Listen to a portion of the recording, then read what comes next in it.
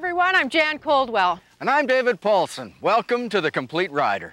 So Dave, I guess you never know where the Complete Rider cameras are going to take you. You really don't, Jan. Recently, we went behind the walls of the California Correctional Center to take a look at a horse training program that's making a difference. The open grass ranges of California. Herds of wild horses running out, running free. There are more than 43,000 head of wild horses roaming the public lands of the western United States.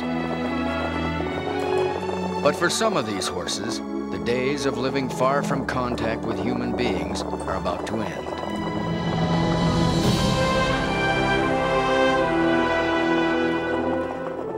The Bureau of Land Management is staging one of its periodic roundups, culling the herd in order to keep the numbers manageable.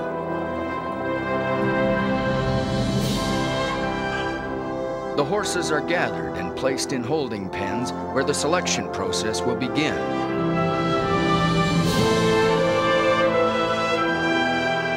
When that process is completed, a chosen few of the wild horses will embark on a journey. It's a journey that will take them to prison.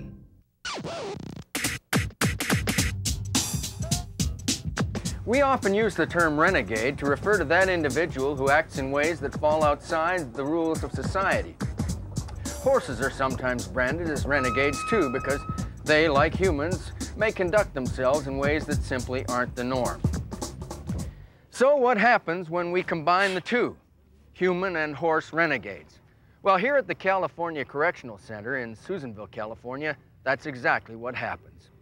Inmates, part of the institution's vocational horse training program, are paired with wild range horses that have been rounded up by the Federal Bureau of Land Management.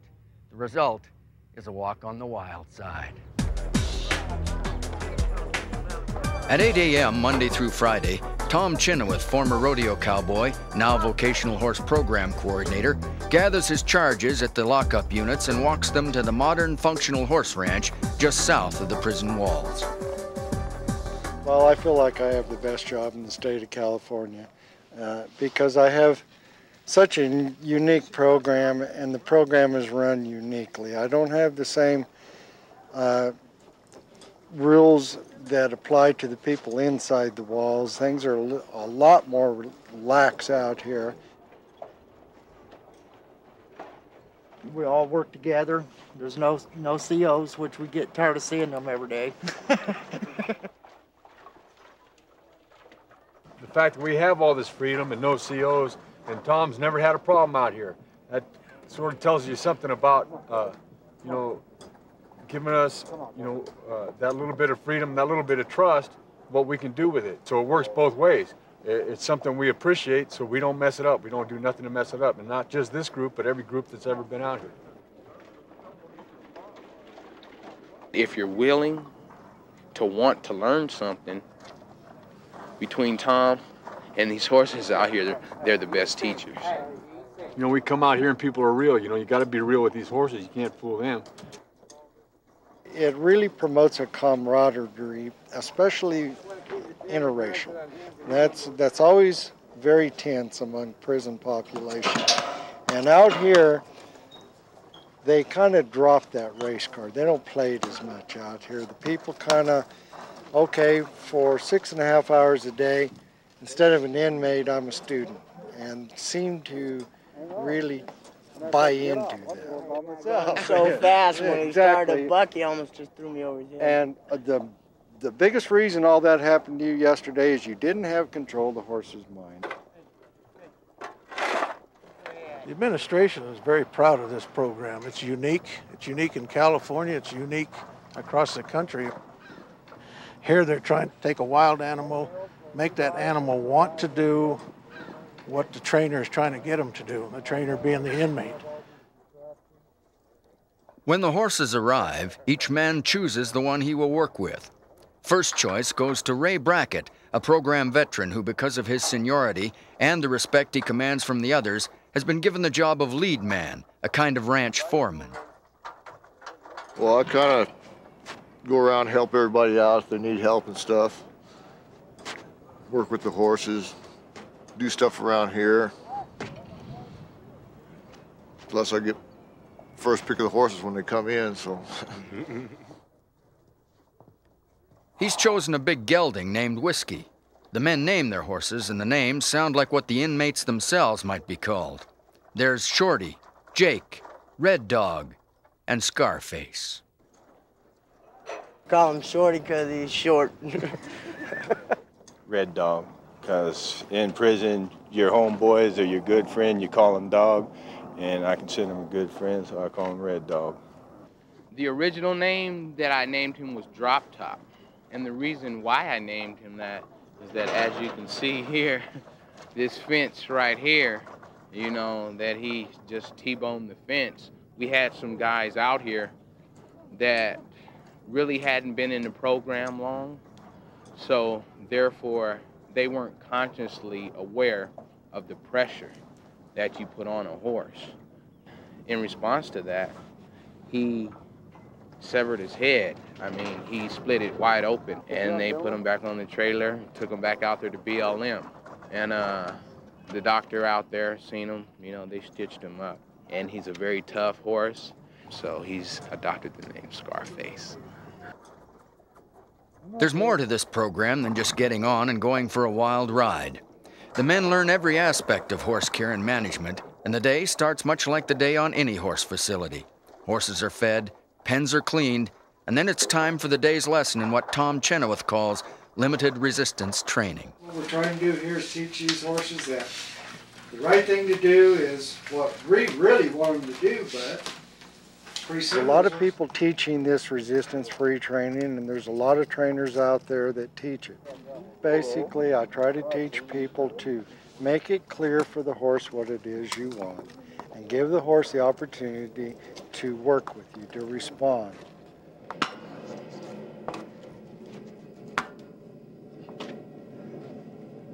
Now don't tell that boy good boy for kicking at you like that. Quit praising him on bad stuff.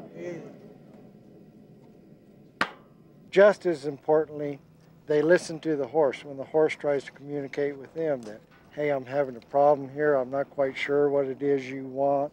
We hear that, we make it very plain for the horse to understand, and pretty soon when we do that, we gain the horse's trust, and it becomes it's a snowball effect. The horse starts working with us, and the training becomes very easy. Ron Ferreter, a 30-year veteran of the penal system, is working with a wild-eyed Palomino. He's trying to make that first step in removing the barrier that stands between man and horse. What we're trying to do is get them joined up with, you know, mentally and physically too, but mentally mostly. I turn him around one direction, and he knows that I'm in control because I'm putting that pressure on behind him. And I try to get him to turn the way I want him to turn. Once we practice getting them turned and letting them know that we're in control of him, it's like we're the dominant horse. And then he understands, and after running around a while in both directions, he kind of wants to join up, find out what's going on, and then we'll teach him to square up and look at it straight. Pretty well explained to the horse, all you gotta do is give me a little effort here and I'll reward that. And the only reward that horse gets is that we take the pressure off, turn our back on him, see? And pretty soon the horse gets to thinking, well, is that all it took to get along with you guys? Excellent, excellent. A lot of us end up here, we don't feel real good about ourselves all the time. But when you come out here and you find that you can get a wild horse like this who was threatening and didn't want nothing to do with people, and all of a sudden he's responding to you, kind of makes you feel pretty good, like you're maybe worth something.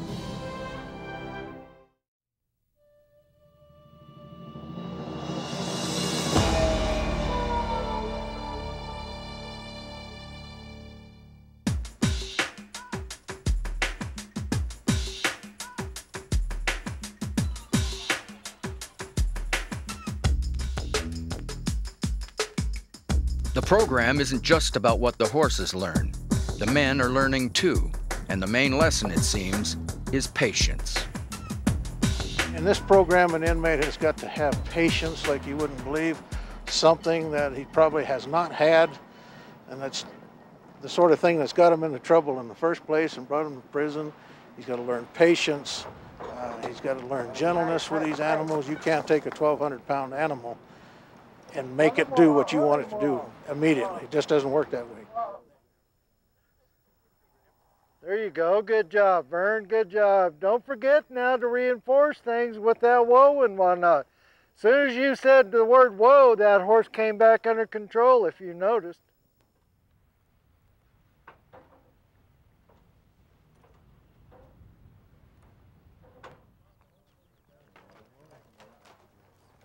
Now he started to put his head down, chew a little, and that's a good sign. Those are signs we're looking for. When a horse puts his head down and chews like that, basically, to me, they're saying, all right, I can handle this. I understand what we're doing here, and I don't have a problem with it. That word patience comes up a lot. It's one of the lessons that needs to be learned by both the men and the horses. Patience, and I guess a little bit of humility too. I guess that's what gets a lot of us in here is our pride and our impatience. So that's kind of what's good for me.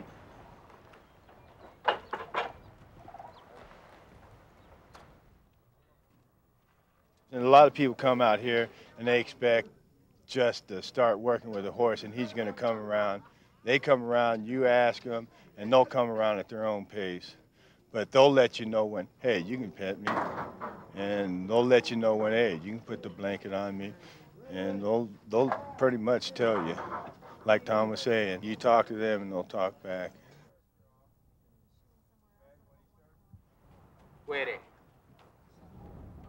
Dealing with these horses, they don't give you the response that you want right off, you know, so that you take a little time and you think about it, you know. And it helps you a lot. I mean, they're not like a gentle horse sometimes. They take off, you never know when they're gonna stop. I've seen them almost run through these gates sometimes. It's kind of scary.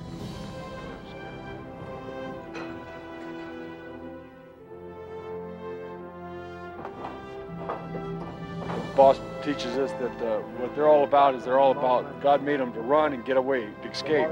If they can't escape, if they're cornered, they will attack.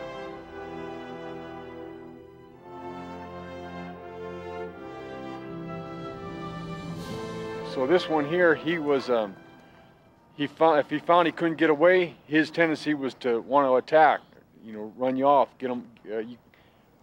You couldn't lean on his pen without him kind of giving you little faint charges to get you off his pen. And so he was, I'd say he was threatening.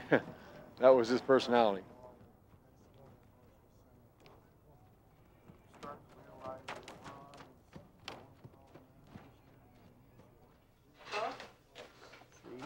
Whoa, whoa.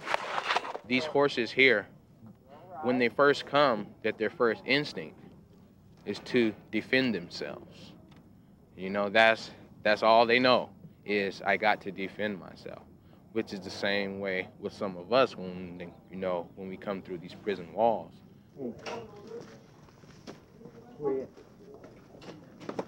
But once they're here for a while, you know, they say, all right, these guys aren't all that bad. These guys aren't all that bad. I can deal with them.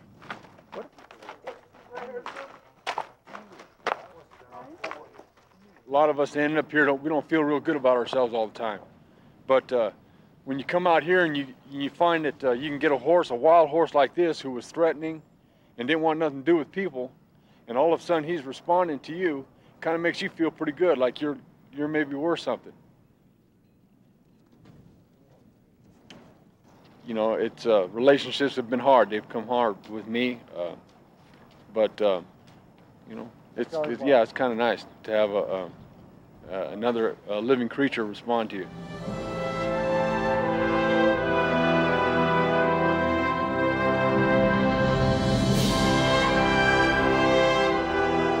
At day's end, the renegade men and the renegade horses are both back behind bars. Until tomorrow, when the barriers will be off in the distance, and men and horses, well, they'll just try to get along.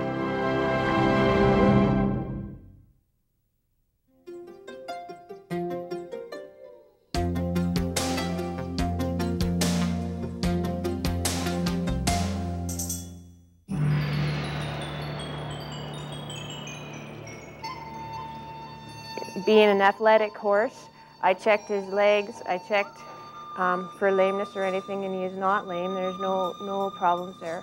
So I did an acupuncture diagnostic exam, and we found that Chex is very sore through the sacroiliac and hips. And being a reining horse, that when they're asked to stop, there's a lot of stress in that area. And it's just like a human with a lower back problem. And that's where their weak point is. And so we're working with Chex to try and strengthen those muscles and get them repaired and get them back to where he can go back to doing the reining and sliding stops without any problems. So right back here, you've got some quivering. Yes. And if I go ahead and push on his hips. Oh, wow. And that's very, I don't push hard at all. I mean, I am, oh, that's it. Is that right? Yes. Little handshake. Actually, what we're going to do is called electroacupuncture, and we use this unit, and what it will do, it's a battery-operated unit that sends electrical impulses through the needles, and it stimulates the acupoints that I've inserted the needles in. Okay, so we'll just hook these up, and then we turn it on. Will we be able to see? Oh, is it on? It is, but I'm just turning it up slowly, and what we'll see is, as I gradually turn it up, you'll see the needles start to move. Most horses, they'll get sedate. They'll fall asleep while this is happening. It's very relaxing to a lot of them. And we just let them hang out and relax and enjoy. Now that we've had the electroacupuncture unit on for about 15 minutes, then I remove it, turn it off, and then remove the needles, and that completes our treatment. Well, Dr. Silver, thank you so much. Oh, you're welcome. It was fun. It was fun and absolutely informative and amazing. I wasn't quite sure what to expect, but thank you very much. You're welcome.